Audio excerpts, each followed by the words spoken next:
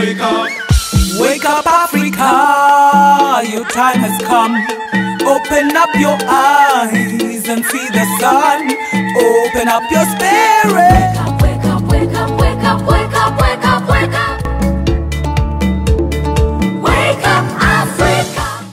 Hello and welcome to Africa Watch on the Dr. Mumbi Show. My name is Dr. Mumbi Saraki. How are you doing? How's everything going? I'm reporting live from Tanzania, Dar es Salaam, where we're here on an investigative mission. Exciting things ahead, so make sure you subscribe and hit that notification button so that you know every single time we upload an episode. Now, some very, very sad and disturbing news coming out of Zambia. Allegedly, 28 people have died after drinking bleach to cleanse their sins. I mean, this is crazy. You know, now this is too much. Imagine, this is too much. So what happened is the congregants of this church, although they haven't mentioned the church, they went to a sermon just on like any regular Sunday, and they were talking to and you know, the prophet of doom and death. He was talking to his congregants and he said, you know, he understood that there were a lot of them that were dealing with demons. I mean, seriously, I can't even, it hurts. I mean, you want to laugh, but it actually hurts. And so he convinced his congregants, you know, he called, you know, the way they do in church, they make an altar call where they're like, yo, if you're being disturbed by demons and you want to get rid of them, please come to the altar. So all, you know, they say maybe like 40 people actually came to the altar, and he handed them jik. And jik is like a well-known bleaching agent. I mean, seriously, this is crazy. And each of them, you know, they all took a sip. Next thing, people just started falling to the ground and dying. And by the way, I haven't heard that this pastor or prophet or whoever he is has been arrested or anything. And the shocking thing is, among the 28 people that died, can you imagine that, like, there were teachers and nurses? I can't believe it. 2 nurses are among the dead and 4 teachers. Who were those nurses taking care of, and who were those teachers teaching? Because how do you take jik to get rid of demons?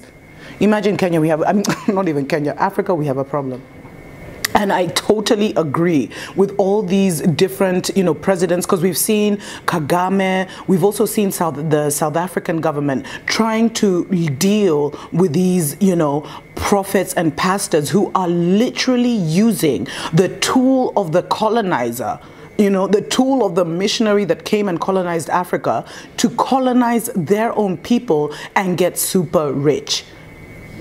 And it's just wrong. And it's just wrong. And, you know, the fact that they're using this whole white Jesus to confuse our people is terrible. And so the sad thing is that they actually, imagine how much you have to trust and believe in your pastor for them to convince you to take bleach. Do people know what is in bleach? And this is just, it's really, really sad. A couple of weeks ago, we also saw a congregation fighting after the prophet or the man of God, which God is this, told his congregants to fight the demons out of one another. I'm not making this up. So guys started bouting in church to get rid of each other's demons. We have a problem. We have a problem. So what do you guys think should be done? Really, religion is just wreaking havoc on our people. And, you know, they say ignorance is bliss, but to be honest, knowledge, you know, ignorance is, what does they say? Our people perish for a lack of knowledge. Because which God out there would ask you to drink bleach to get rid of demons? Anyway, I'll keep you posted on this situation. Until next time.